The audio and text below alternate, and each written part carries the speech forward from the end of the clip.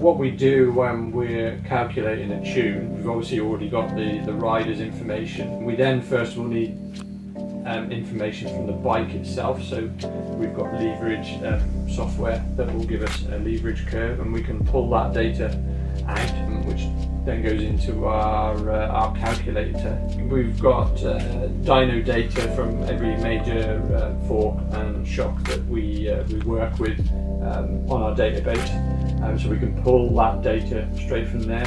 We've got that, it's data for each adjustment combination that shock or fork will provide, so we can pull up data from what we think is going to suit, goes into our calculator, which then, as you can see, runs through quite a bit of data, which transforms all those forces to actual forces at the wheel on the bike. So then we're looking to balance those forces with the use of some graph imagery. We can kind of get towards that benchmark that we're after, and balance front and rear forces. So it's giving you some balance without actually doing the testing with you in the real world.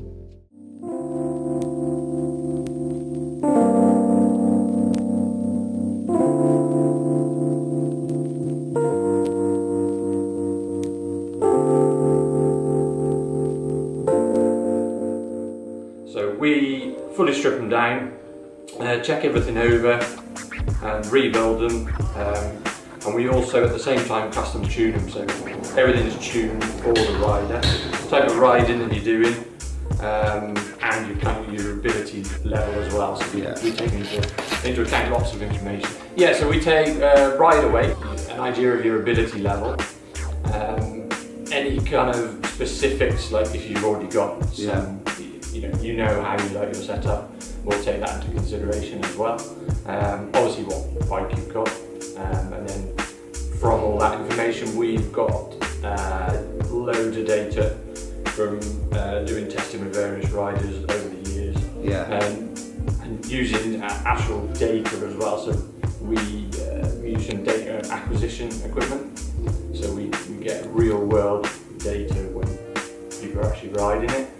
We transfer that to data that we've got from the dyno as well, so everything's calculated to give you as close as we can possibly get without actually being out with you with some data logging.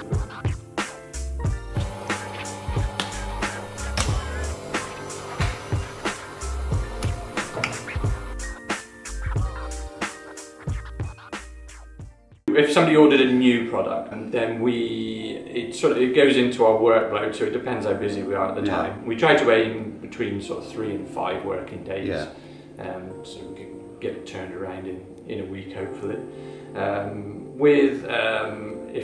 If you send it in for service and tune or whatever, you can do that via our booking system, which is an appointment-based system. So even if we're fully booked for that week, you could book in for a slot the next week, and it's done on the slot that you booked. Okay. So we only need your fork and shock or whatever for that specific time frame.